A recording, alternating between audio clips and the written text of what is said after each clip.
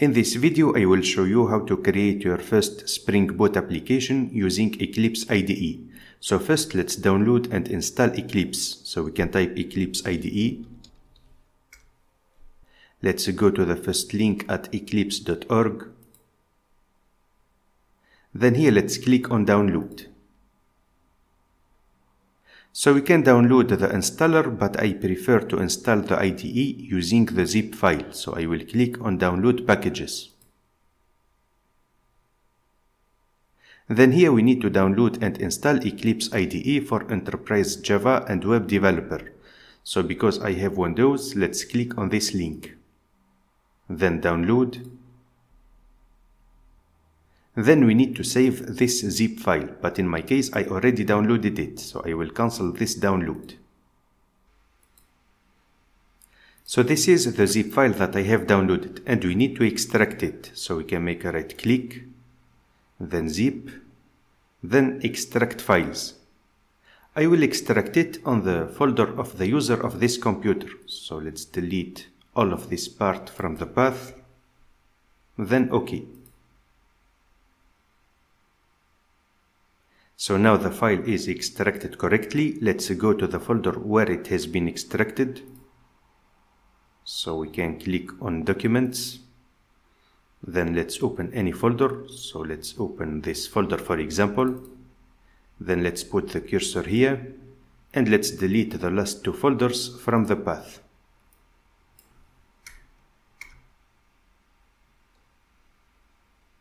So this is the folder of Eclipse, so we can rename it.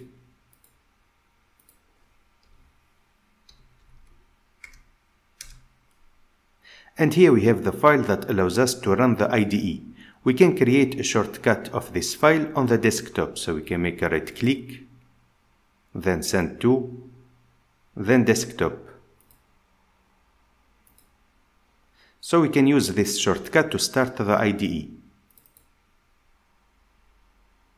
And here we need to select a folder as a workspace. We can accept this default folder.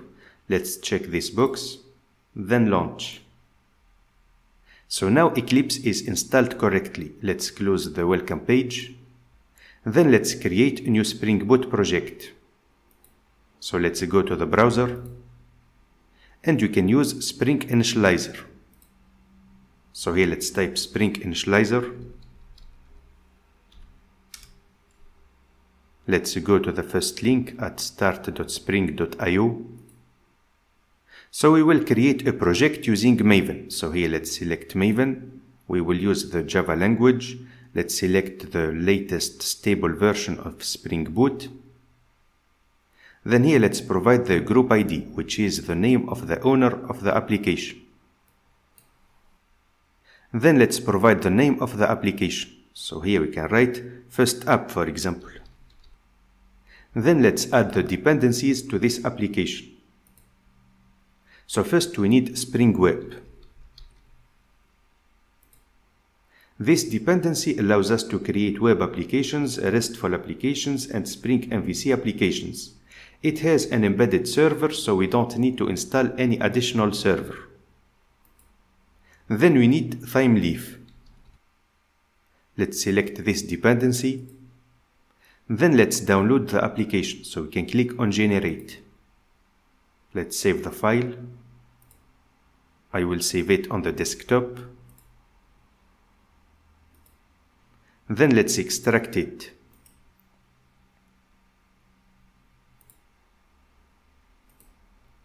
So I will extract it in the Documents folder.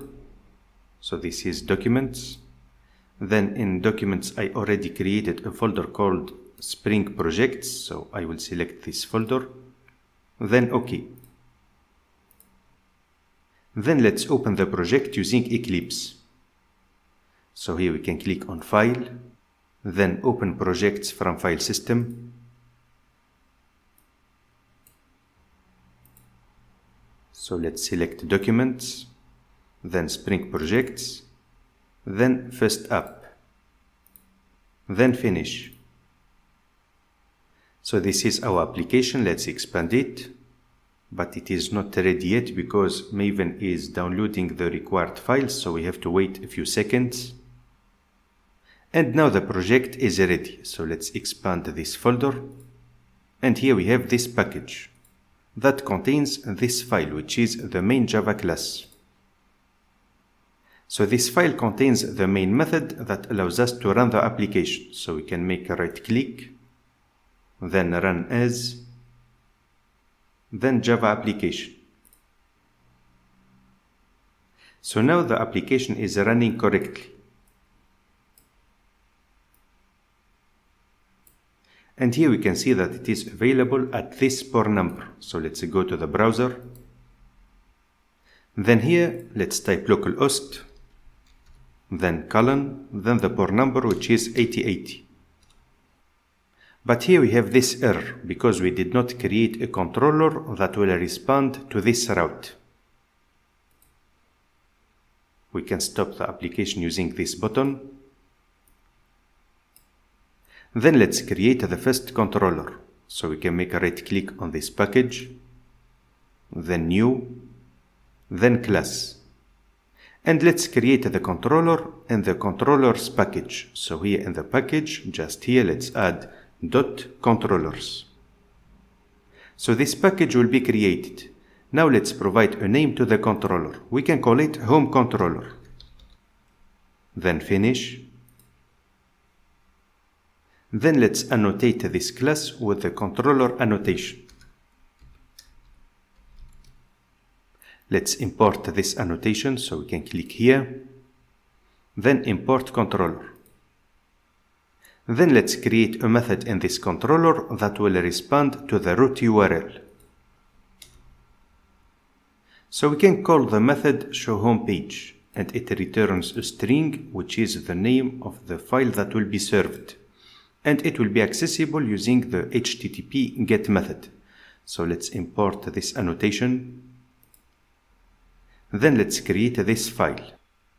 So we need to create it in the resources folder, in the templates folder. So here let's make a right click, then new, then file. And let's call it home.html. Then here let's write some HTML code. So we can use Bootstrap, for example. So to use Bootstrap, let's go to the browser. And here let's type Bootstrap. Let's go to the first link, then docs. And let's copy this source code that includes Bootstrap CSS and JavaScript from the CDN. Let's paste it here. Let's save the different files so we can use this button. Then let's run the application. So now the application is running correctly. So let's refresh this page. And here we can see that we have this message. Now I will show you how to pass some data from the controller to the page. So first we need to add a parameter to this method that allows us to pass some data to the page. So we need to add a parameter of type model. Now let's import this class and let's add some data to this model. So we can call model.addAttribute, then here we have the name of the parameter and then we have the value. So here we added two parameters to the model. We added the title and about, and these are the values. Now let's update the home page to display the values of these two parameters. So after the h1 element, let's add an h2 element, for example. Then let's add a Thymeleaf attribute that allows us to display the value of the title. So just here in the open tag, we can add th, colon, then text, and it is equal to the value of the title attribute that we defined just here. Now let's add a paragraph to display the value of this attribute.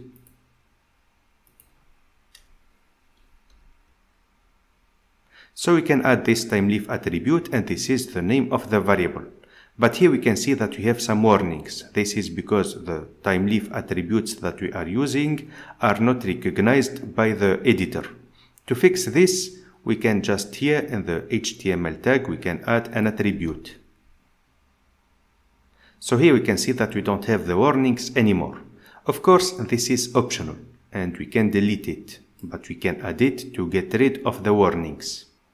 Then I will show you how to increase the font size of the editor. So let's click on Window, then Preferences, then let's expand General, then Appearance, and let's select Colors and Fonts. Then let's expand Basic, and let's select Text Font, then Edit, and here we can increase the font size. So let's select this value for example, then OK, then Apply and Close. So here we can see that the font size increased. Now let's save the different files. Let's stop the application and let's run it again. Let's go to the browser and let's refresh the page. And here we have the data that we passed from the controller to the page.